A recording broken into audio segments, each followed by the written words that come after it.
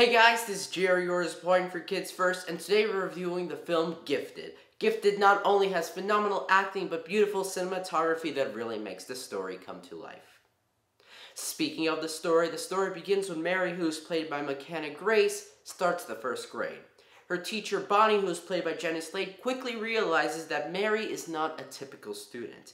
Mary is very, very talented at mathematics and can do easily high school problems even though she's only in the first grade. The school quickly recognizes that they have a genius on their hands and tries to transfer her to a more fit school for geniuses. It's a gifted school. It's for people who have outstanding skills like Mary.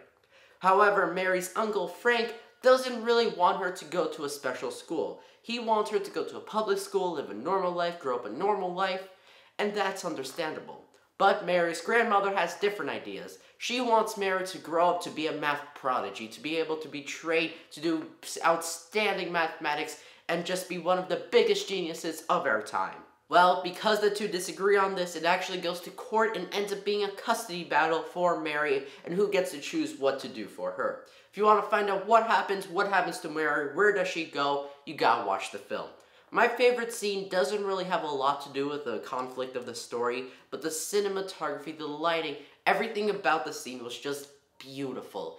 In this scene, Frank and Mary, they're just together. Mary's on Frank's shoulders. They're just talking. It does show closeness between the two, but really the key about this scene is that behind them there's this giant, beautiful, gorgeous orange sunset, and the lighting in the scene is phenomenal. The cinematography is phenomenal. It's really one of the most beautiful scenes ever, and definitely my favorite scene in the film. One thing I did not like about the film was the story. I really felt like the story definitely could have been improved on.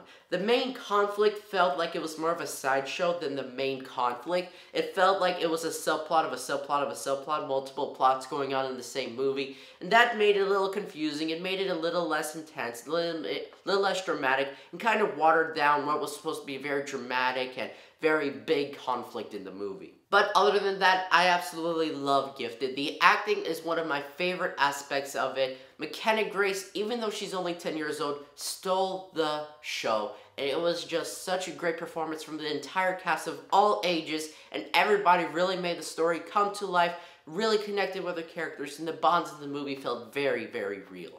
Another aspect I liked was the cinematography. It wasn't just that scene with the sunset that was beautiful, it was the whole film. Every single scene had really unique cinematography that went farther than just telling the story, but almost made it art, which I really loved, and it was really one of my favorite aspects. Gifted is really meant for the whole family. There isn't much for parents to worry about. Maybe a couple adult references here and there, but nothing too obvious, so I'd give an age rating of 8 to 18.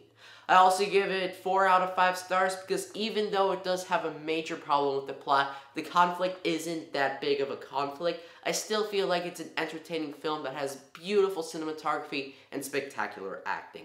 If you would like to check out this film, it's in theaters near you now. I'm Gerry O, Point for Kids First. Bye!